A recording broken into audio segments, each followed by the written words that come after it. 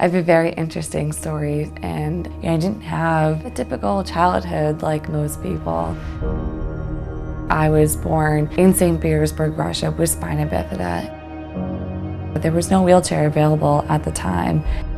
My way of being mobile was to use my arms and to scoot around. For the United States, 3 gold medals in London, aiming for a 4th here. For me, mobility doesn't mean putting one foot in front of the other.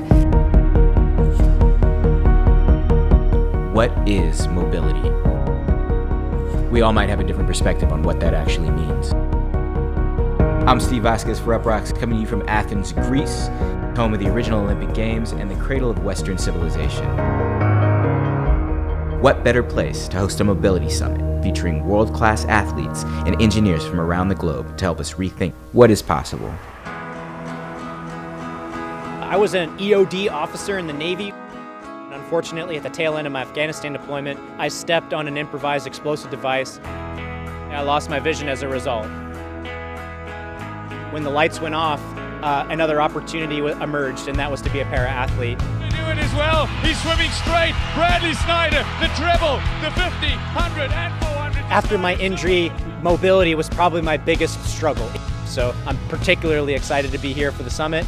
We discussed a lot of different things, from the iBot, which is an advanced wheelchair, to things like Project Blade, which is a synthesis of the technologies that are utilized in autonomous vehicles that might be used by the visually impaired like myself. My name is Robert Buren. I'm getting ready to be the first person to drive an iRoad, kind of the cross between a small car and a motorcycle. These hand controls allow me to drive the car with just my hands. The things that we're developing are just tools to allow us to see that person and allow them to be emphasized in life. Stuff happens to all of us in life. For me, what's important is how do I respond to it? If I can challenge someone, to appreciate what they have and to push themselves, then something good is coming out of my injury. It's easy to feel stuck, like we're trapped in our circumstances.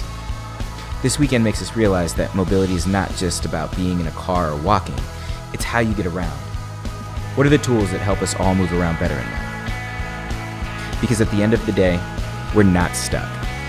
Mobility is actually here. It is in between these 2 ears. Part of overcoming the seemingly impossible starts with a shift in our perspective.